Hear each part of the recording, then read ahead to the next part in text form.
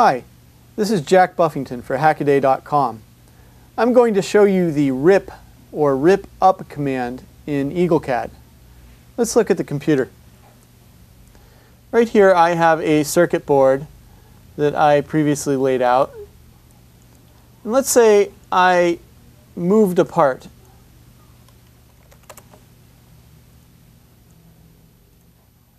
And my traces got all wonky. Well, I could move all these around and get it looking nice again, or I might just choose to rip them up and start fresh.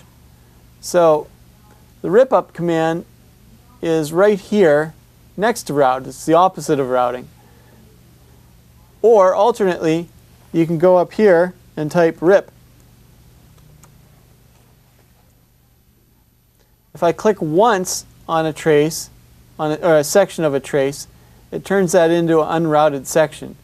If I click on another already routed section, it also rips that up.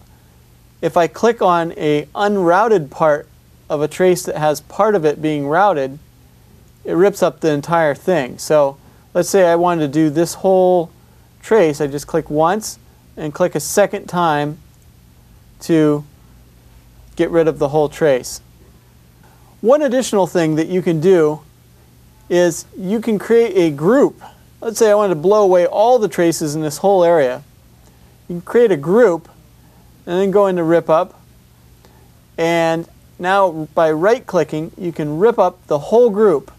So now all of those traces are gone.